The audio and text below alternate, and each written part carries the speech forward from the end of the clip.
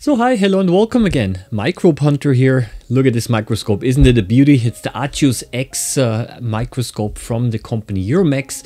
You might already know that I teamed up with that company. I would like to thank them for having sent me this microscope, because today in this video I'm going to do another review of this microscope. I'm going to show you the different parts, and yes, it is a pretty big device. It's probably a little bit bigger than what most hobbyists or amateur microscopists probably are going to consider, because the target group of this microscope is actually probably more the research area, but advanced hobbyists might still like it quite a bit, because yeah, it's not only a good quality, but because of its fairly large size, it's also very comfortable for long-term observation. So if you're sitting many hours behind the microscope, then the big devices are usually much more comfortable and convenient. So in this video I'm going to of course show you the different features of the microscope, and then towards the end of the video we're going to put again a specimen or two under the microscope, because this one over here is configured to have phase contrast, and that's actually quite nice, because with phase contrast we're able to see certain details that we would otherwise not be able to see. So I'm going to simply step you through the different features right now. We're going to start off right away with probably one of the most important features, and that is the revolving nose piece here.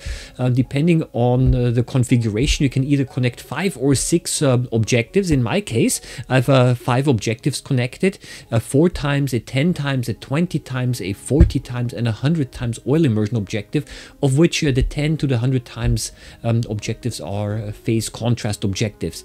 So this basically means that with phase contrast I'm able to look at specimens that are of very low contrast, like for example bacteria or other unstained cells, and then you're able to see them in a much better detail. The image that you see right now here in the back is not in phase contrast, it is in bright field, because by simply changing the setting of the condenser here, you are of course also able to use the microscope in regular bright field. So you see it's a very useful device, and I personally like a lot the magnification. So especially the 20 times objective is a very nice one if you want to observe water samples, water microorganisms. It's a very convenient magnification to use. Now let's move on. The eyepieces, of course, the field number is 22, so it's these are wide field eyepieces. Yes, of course, each eyepiece can be adjusted, has a diopter adjustment, so if your two eyes are different, then you can adjust each one of them separately. You can also of course adjust the distance of the eyepiece. Look, and you're even able to move it all the way up if you need increased height. So you see that it's quite nice in that sense. The stage also very large, and of course a mechanical stage that's very clear. You can also insert 2 slides at the same time. It's also very convenient, and then you can of course have a coarse and a fine focus, like pretty much every microscope has that. There's a slight difference though, and because the plate covering the fine focus can be exchanged. So depending on whether you're right-handed or left-handed, or on your personal preferences, you are able to exchange the plate, and this allows you either to control the fine focus with your right hand or your left hand as you like it. Especially for oil immersion microscopy, a focus lock is very convenient. This basically means by turning the focus lock on, the microscope remembers the position of the stage, and then you can lower it using the coarse focus, and then you can apply the immersion oil, and then you can raise it again. There's no danger for you then in crashing the stage or the slide into the objective. So it's of course, it's not only a convenience feature, but also of course a security feature. The tension, the torque of the focus knobs can also be adjusted. There is a ring on the right side of the microscope. So you see there is quite a strong emphasis is placed on ergonomics and on user friendliness and usability. And also very interesting, yeah, look at the display. There is indeed a built-in display which allows you to control not only the light intensity but also the color temperature of the LED. It's a 3 watts LED, and you are able to adjust now whether you would like to have the LED a little bit more into the blue or more to the red. So color temperature adjustments can be made. Yeah, this is a little bit more than just a convenience feature, because people who've been staining some specimens, they they essentially need to adjust the color temperature if you want to see the stain just in the correct way. So there are indeed some special applications where this is also quite needed. And yes, a smart light control is included. That's a very nice feature, especially if you want to do photography or videography like I'm doing. This basically means that you are able to adjust the brightness setting for each objective separately. Normally when you change the magnification, you go up to higher magnification. Of course, the light intensity goes down because the higher you magnify, the darker the image becomes. But you're now able to program it in such a way that you have a compensation. So when I switch the magnification using the revolving nosepiece, there is a sensor in there that detects which objective is now in use, and then it adjusts the light accordingly. Yeah, so this means that I do not have to, when I change magnification, I do not have to keep on readjusting the light intensity. It does this for me automatically. Of course, there's also a timer function, a sleep function, and yeah, all of these things as well. So very nice because you have a maximum control over the lighting. Curly illumination, of course, almost not needed to mention that, because microscopes of this quality usually have curly illumination. That means that there is a field diaphragm present right on the lamp, and this means that I'm able to close the field diaphragm in order to get a better contrast, and then in order to reduce the internal light reflections, especially important again if you do photography. Yes, of course, you can see that I've already now mounted my HDMI camera over here. It's a trinocular head. So this means the light is also split and redirected partially to the camera here. On the back of the microscope, there's a cable management system, so that means any extra wire or cable can be wrapped up there. So you see, it's quite a well thought through device. Now, depending on your specific needs, the microscope can be configured. For example, if you're interested more into in bright field, then you do not need to get the phase contrast objectives.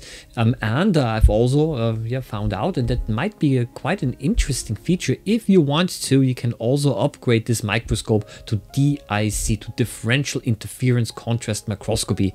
Now, this is a really nice thing because it gives you very colorful images, but also it gives you also something that appears to be three-dimensional. So it's a very pretty pictures you can get this way, and that's actually one of the few companies that are offering DIC microscopes in a, actually I would say, still an affordable price range. So that is, if this is something that you're interested in, then it is something that you might want to have a look at.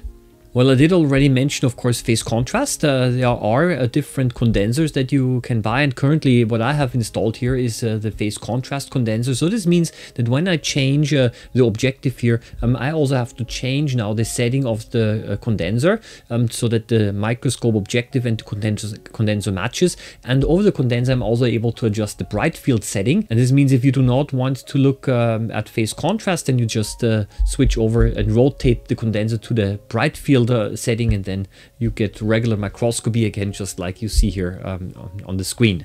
Now, the company Globe Scientific is the partner company of Euromex, and they are also distributing their microscopes, but also other laboratory equipment. And they've sent me, and I would like to thank them for that, they've sent me a whole box of accessories like microscope slides and cover glasses and pipettes and plastic containers for collecting water samples. I would like to, of course, thank them as well. Yes, I would simply like to say that if you are also looking around for laboratory equipment and disposable material, and you can also check the website, and they have a pretty big catalog there as well.